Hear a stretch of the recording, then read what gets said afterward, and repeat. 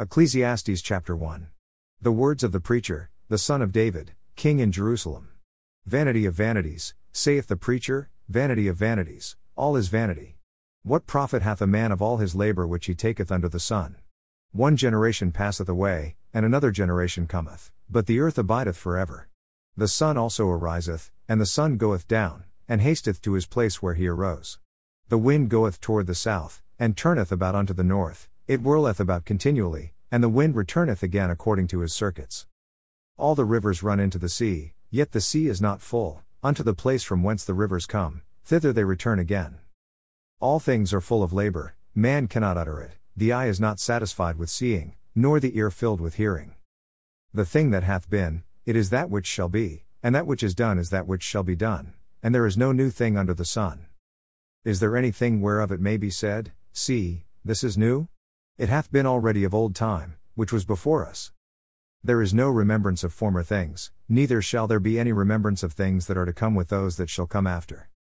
I the preacher was king over Israel in Jerusalem.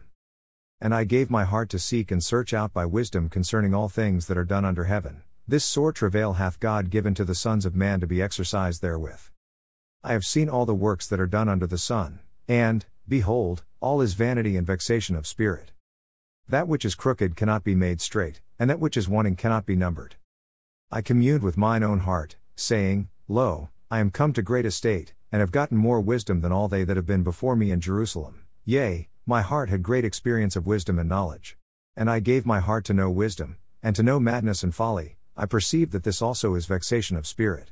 For in much wisdom is much grief, and he that increaseth knowledge increaseth sorrow. Ecclesiastes chapter 2.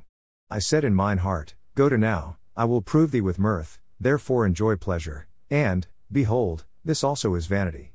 I said of laughter, It is mad, and of mirth, what doeth it? I sought in mine heart to give myself unto wine, yet acquainting mine heart with wisdom, and to lay hold on folly, till I might see what was that good for the sons of men, which they should do unto the heaven all the days of their life. I made me great works, I builded me houses, I planted me vineyards. I made me gardens and orchards, and I planted trees in them of all kind of fruits. I made me pools of water, to water therewith the wood that bringeth forth trees. I got me servants and maidens, and had servants born in my house, also I had great possessions of great and small cattle above all that were in Jerusalem before me. I gathered me also silver and gold, and the peculiar treasure of kings and of the provinces. I gat me men singers and women singers, and the delights of the sons of men, as musical instruments, and that of all sorts. So I was great, and increased more than all that were before me in Jerusalem. Also my wisdom remained with me. And whatsoever mine eyes desired I kept not from them, I withheld not my heart from any joy, for my heart rejoiced in all my labor, and this was my portion of all my labor. Then I looked on all the works that my hands had wrought, and on the labor that I had labored to do, and, behold, all was vanity and vexation of spirit, and there was no profit under the sun. And I turned myself to behold wisdom, and madness, and folly, for what can the man do that cometh after the king? Even that which hath been already done. Then I saw that wisdom excelleth folly, as far as light excelleth darkness. The wise man's eyes are in his head, but the fool walketh in darkness, and I myself perceived also that one event happeneth to them all.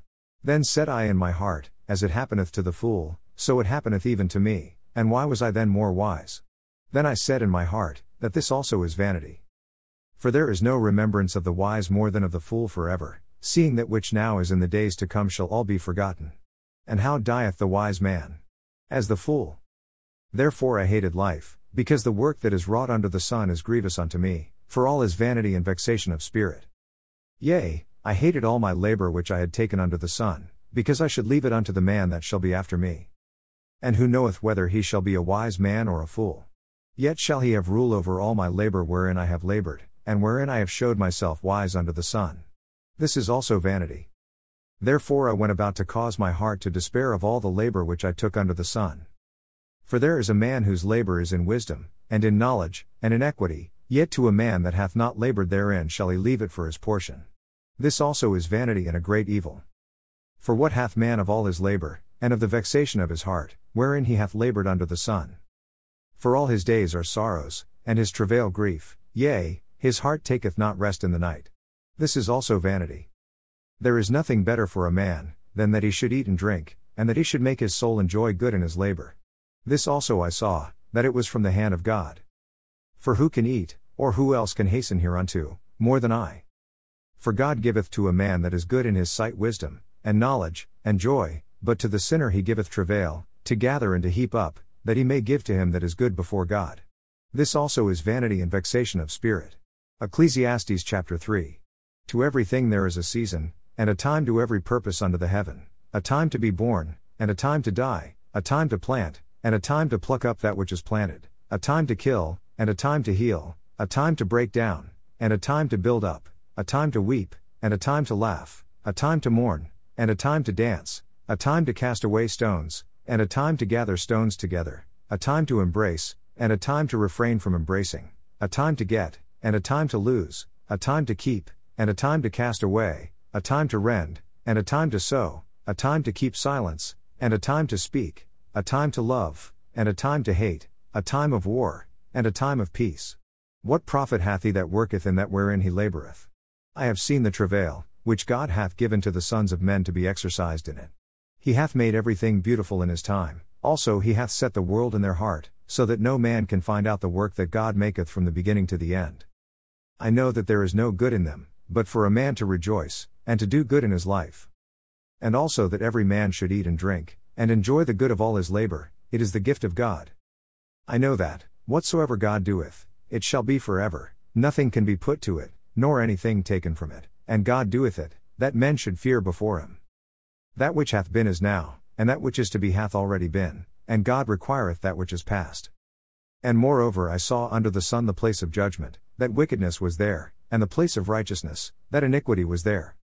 I said in mine heart, God shall judge the righteous and the wicked, for there is a time there for every purpose and for every work. I said in mine heart concerning the estate of the sons of men, that God might manifest them, and that they might see that they themselves are beasts.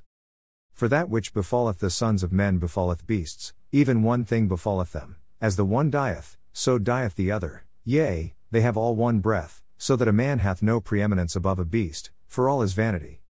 All go unto one place, all are of the dust, and all turn to dust again.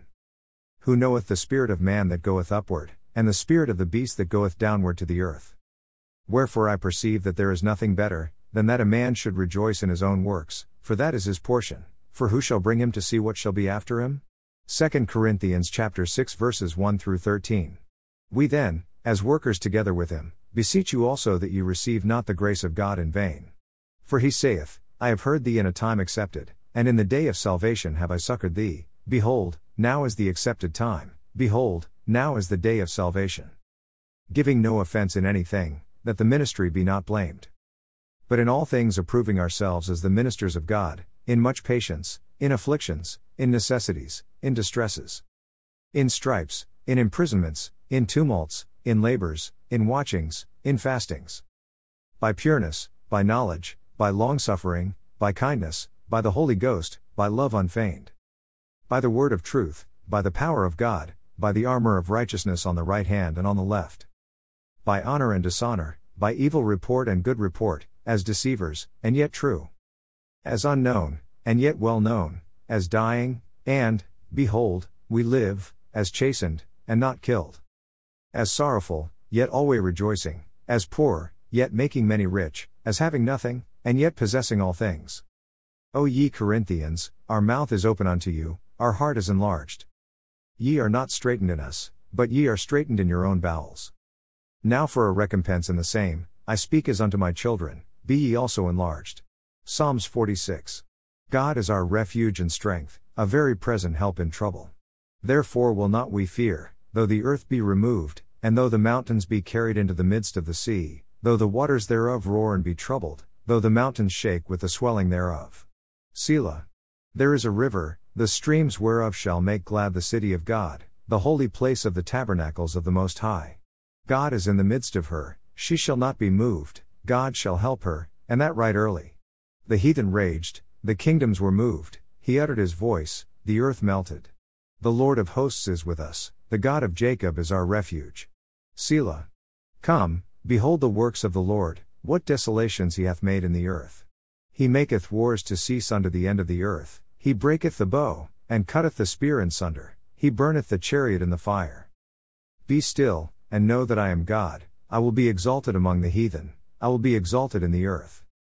The Lord of hosts is with us, the God of Jacob is our refuge. Selah. Proverbs 22 verse 15. Foolishness is bound in the heart of a child, but the rod of correction shall drive it far from him.